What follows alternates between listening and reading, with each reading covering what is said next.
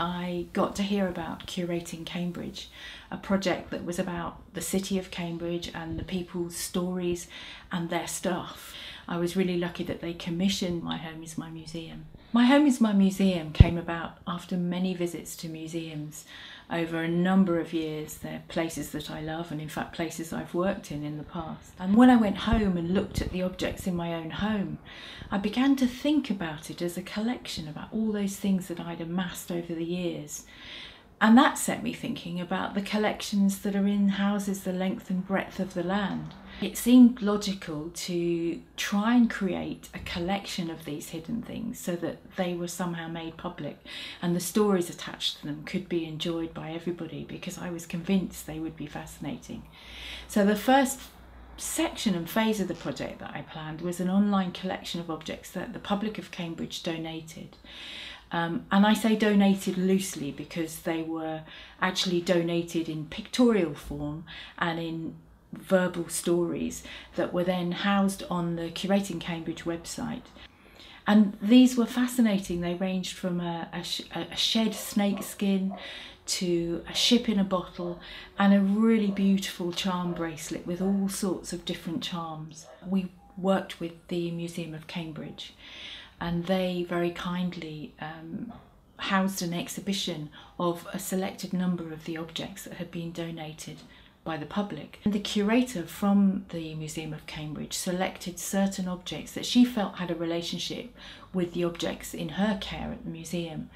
And for a short period of time, the public who had offered those objects to the online collection actually donated the physical things to the museum, and they were on display there alongside the actual museum objects and interpreted in labels, making their stories even more visible. I wanted there to be a personal aspect to the project. So we had all these wonderful objects that people had donated and that were on the online collection. But what was hidden behind the front doors and on the mantelpieces of Cambridge houses? Some very brave Cambridge people came forward and offered their houses as a place for a performance. Welcome! My name's Caroline Wright and I'm your tour guide for the performance this evening. Welcome to this home. I tried to create a performance that really spoke to the character and atmosphere of each house. So where it was a cosy sitting room, I invited the audience to come in and sit down and relax on the sofa. Where the house seemed a little bit more formal, perhaps, I used classic museum red rope barriers on stands to cordon off sections of the room so that the audience had to remain standing. The script that became the final piece combined the actual words of the house owner, facts and research around the objects, with a little bit of humour thrown in and the odd embellishments.